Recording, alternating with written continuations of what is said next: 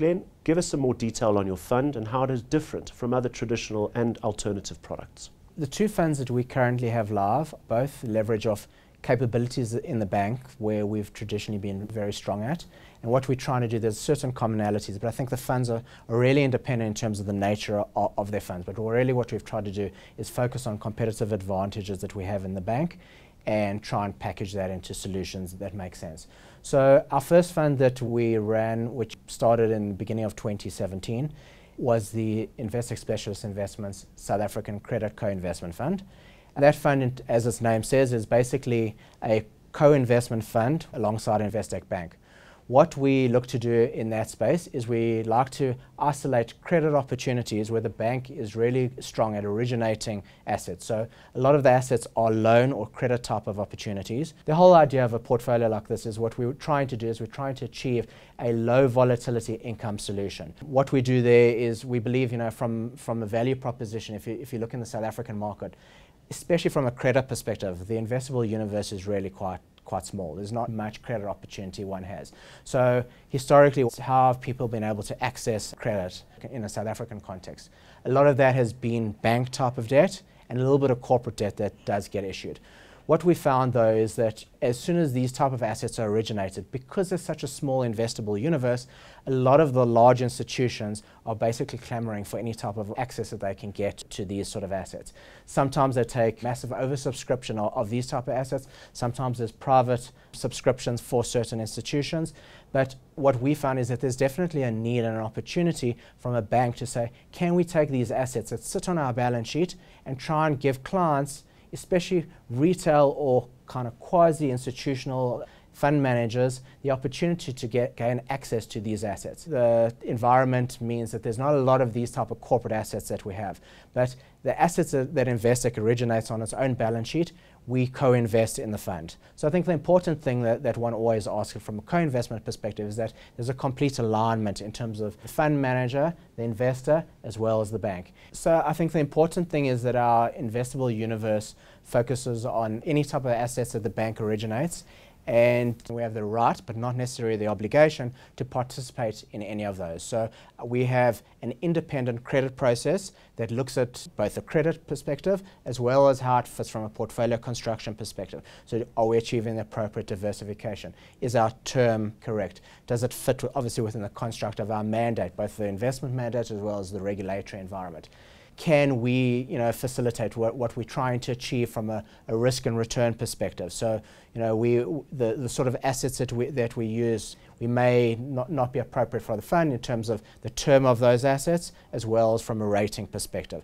But I think what is important is that all the assets that we participate in are actually held by the bank and will continue to be held by the bank. So we have the right to participate in that where we feel it is appropriate for the fund as well as ultimately for investors.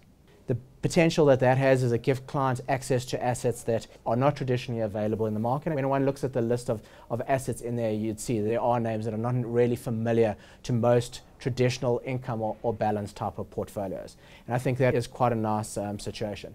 In a fund like this, it's critical for us to say, well, how do we manage liquidity and how do we manage credit risk? So the sort of process that we have takes care of these sort of assets and trying to understand those sort of critical elements from a fund management perspective. Because when one thinks about these type of assets, they're not really traditional assets. Some are listed, some are non-listed.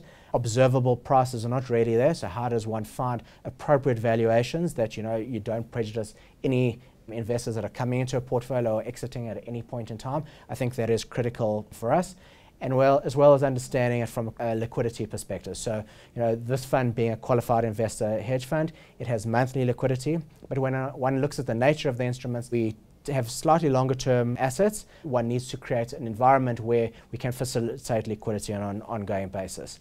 The other key element that we had, and as I alluded to, we've tried to create a portfolio where we isolate credit as exposure from a corporate perspective as far as possible. So what we've tried to do is we've limited any sort of interest rate risk or currency risk. Any potential opportunities that we come across, we've basically hedged that back so that we isolate the credit opportunities and we're not taking any rate risk. Similarly, from a foreign exchange perspective, any offshore assets that we get, this fund is a South African and ZAR-based portfolio, and we hedged all of those flows back to rand, so we don't take any currency risk. Whilst there are other funds out there that are available to investors, I think there are very few opportunities where one can actually get pure credit exposure to assets, and especially access to assets that stem from a banking opportunity. The other important thing, I think, from a fund perspective, what we're trying to achieve is we're trying to achieve a stable, low volatility income solution.